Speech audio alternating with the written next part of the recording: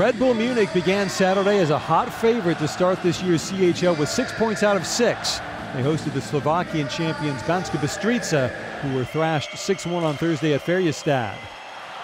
First period, quick turnaround shot from Maximilian Kastner, nearly catching Tyler Beskorowany unawares, but able to make the save.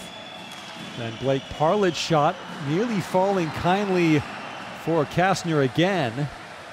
5 goals in his CHL career, but not another one here.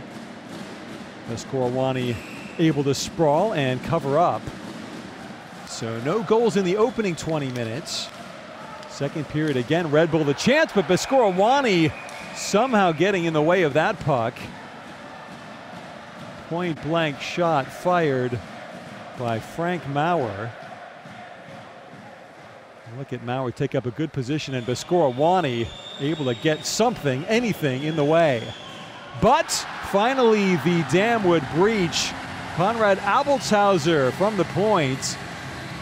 Puck making it all the way through into the net. Beskorowany beaten. Red Bull taking a thoroughly deserved 1-0 lead. Might have even come off the Banská defenseman. Watch it here. Yeah, ricocheting into the net off of Ryan Martinelli. So 1-0 Red Bull after 2 in fortuitous circumstances, but nothing lucky about Patrick Hager's first CHL goal of the year. Feed from behind the net. Yasin Aylitz perfectly done.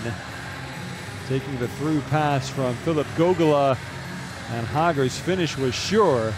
Red Bull's lead was doubled.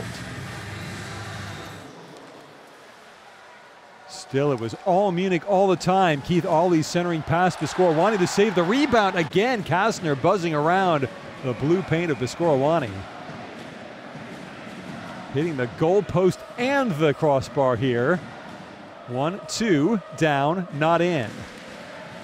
But right at the end of the game with Munich on the power play, a late gloss on the scoreline provided by Justin Schutz.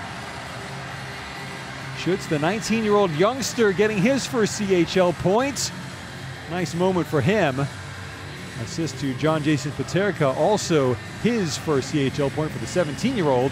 3-0 for Red Bull. Perfect start to Group G.